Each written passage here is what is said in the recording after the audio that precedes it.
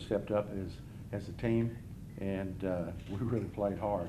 They have a great high-low post combination. They didn't get it going a lot of times because our ball pressure was so good with this girl right here. Aisha Booker was huge today. She's only 5'1". I think they introduced her at 6'1", didn't they? But Aisha Booker was big. But Gia Ayers, what a player. My gosh, what a player. I mean, she does it all. The one on my right down here, Dominique Edwards, is really blossoming into something special. Because, guys, she'll go get it on the board, she'll play defense, and she'll score, and she'll attack. And another, Dom, great job tonight, baby. Thank you. And Ren Baylor had one of her better games of her career at Lamar. And she knew what we had to do, and she did it, and got a lot of steals, and finished at the rim. And that's what was very important. But just very proud of these girls. You know, we didn't have Cleese Lloyd. Cleese is a great player, but we have a great team. It's all about our team, and I'm very, very proud of it. Very proud of it. Oh, it's always, whether you got a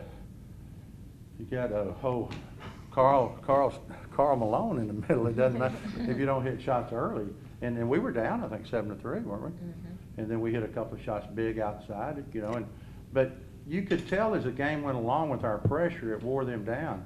Number 10 is a 48% three-point shooter, and I would have to say on the day she was 2 for 5. I mean, but she had to work to get those, and we didn't let her shoot very many because this one here was up in her face. Did a great job.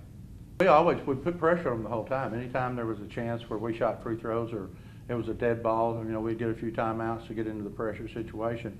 And like Dom covered the ball. This is only the second time she's covered the ball all year. And what an outstanding job. I mean, we're trapping that first pass. We're denying the first pass back.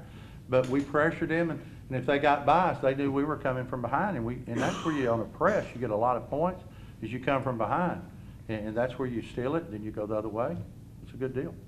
One thing I'd like to say that Lamar State College, Port Arthur, has been nothing but first class. Y'all agree with that, guys? Mm-hmm.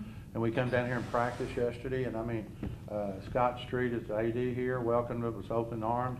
The president welcomed us with open arms.